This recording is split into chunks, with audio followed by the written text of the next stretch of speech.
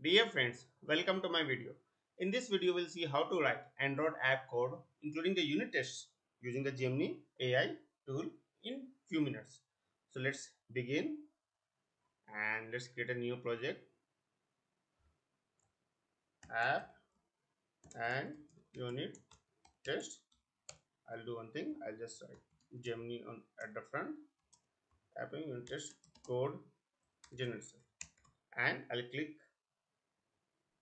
finish and wait for the environment to load. It may take a while.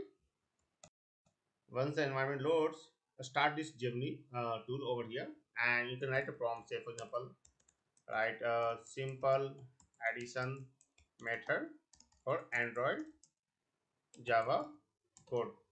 Let's see what it returns, and whatever the method it returns, we can use it in this our main activity. So it returns a simple addition method. Just copy it over here, or you can also do one thing. You can just go to the point and press on this insert at cursor, and it will insert the method over here as it is. It's as simple as that. And now what we can do to test is, in the layout we will use this text view to print our output. I'll probably increase the size of this to 24 sp, or why not to 34. Yeah, and I'll go back to the Java code, and over here in the onCreate method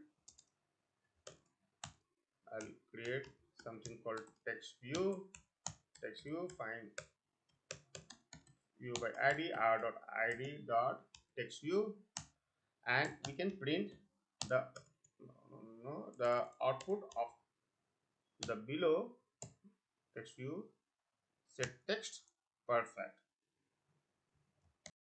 So here it's creating a new class and then calling that particular method. Or what we can do is, instead of making complicated of creating a new class, I'll do one thing. I'll just make this method as a part of this class itself and remove and rename the custom addition, or add custom method. Yeah, and I'll use this Control C, Control V, and that's all. So now let me try to run and see in the app how it comes up. In the meantime, when the app is running, it may take a while. I'll go to the Gemini itself again, and over here I'll ask the unit test for this. Can you please provide unit test for the above? So it may take a few moments to provide, and that code we can put it over here in the, if you expand this side, this test one. Okay, so here it already gives me a example unit test file, so we can update this with the unit test whatever Gemini provides. So app is also coming up in emulator, so let it come up. I will toggle over here, and it has provided me the unit test for this.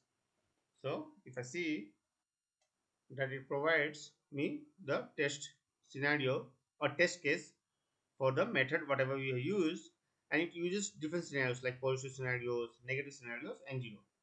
So we'll do one thing. We can just copy paste as it is this method of the test, and over here I think one test case by default they give, which will always pass. It's mostly the assertion which will always pass. And over here what they are doing is, they are creating a simple addition class. So if you recall, so what they did was, they created a new class over here for this particular method. So, but we will not be using the simple method, we will use main activity itself.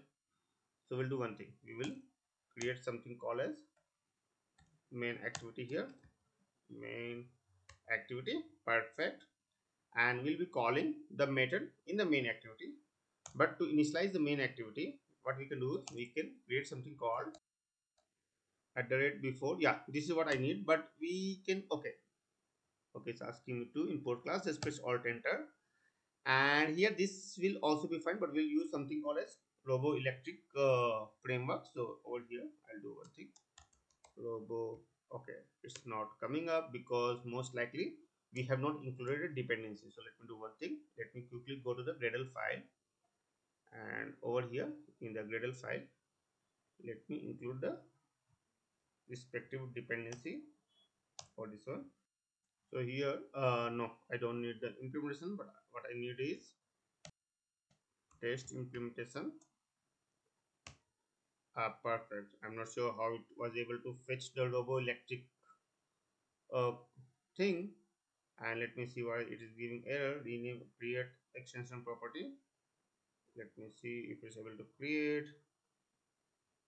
No, it's asking me to create a class, so will not do that. So basically it should create a reference in this particular file, tml file.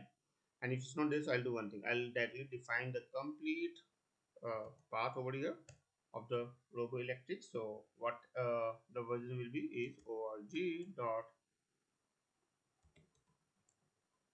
robo. Yes, I think this is the one, or probably as far as I know, this is the latest version 4.2.1. And if I press alt enter, replace with new library catalog and click on sync now, and it should work now. So I can minimize this, I can bring this up. So let it complete the syncing. So it's syncing now, and then we will go back to our code. So now it has synced completely. So if we go back to the Gradle file, that error should go back away, and there should be an entry for robo electric version in the libs.version.tml file. Now in the example file, let me quickly test file, let me quickly complete this, the setup part. So here what I'm trying to use is something called from the robo electric. Why it is not giving it, I'm not sure. Let me type complete. This is what exactly what I need. So if I come over here, it's expecting me to make it, yeah, over here, run with.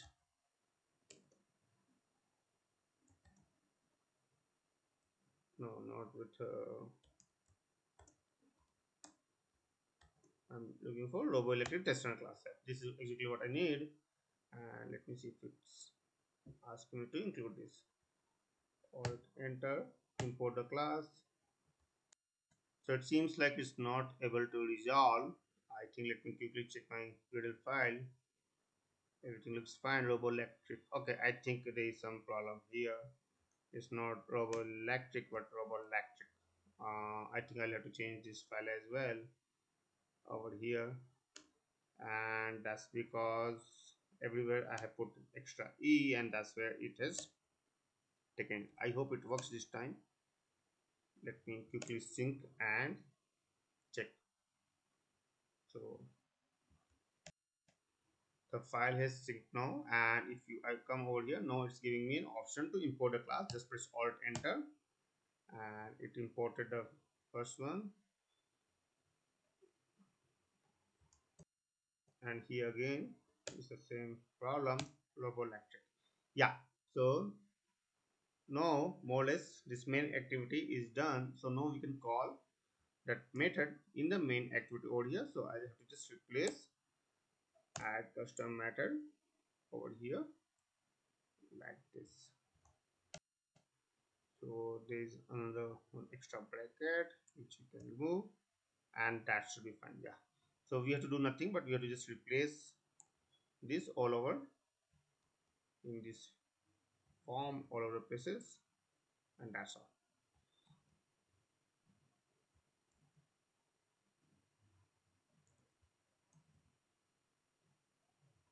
So bit of extra work is required because I changed the method name locally to suit my requirement of this method or my code. But otherwise, if you use as it is from the what the Gemini produces, it will work as it is. So I have run it first. Okay, now I'm running the app in the emulator. So let me see how it comes up first.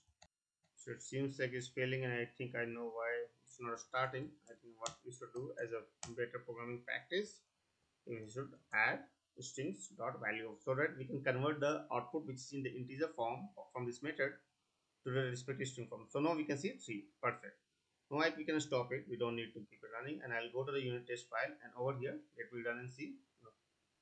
Just click over here, run it, and if it passes, it will change to a pass icon over here. for both the cases. If it gives any error, it will give an error and the details will be displayed down over here. So let's wait for a few seconds. So test completed, but I can see it's giving error. So let me go one by one. So it says resource not found. Okay, I think I got this. To solve this, you should again go to your build file and over here, just our dependency. I mean, in this Android tag, add something called as uh, test options and unit test include Android resource true by default. Okay, click on sync now. It may take a while. Again, come back here and run it again, and let's see what happens this time. Most likely it should pass. So there are two tests. So I'm expecting both to pass. This is anyway, it should pass by default. Yeah. So if you notice, both have passed here.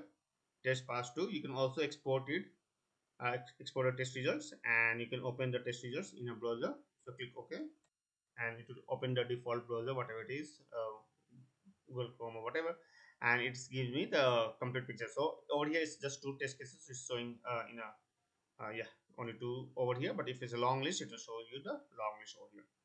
So that's all I wanted to show you. You can ask Gemini to do all the hard work. However, putting the code, running the code is still your job. So Gemini will provide you the method which you can use in your Java file.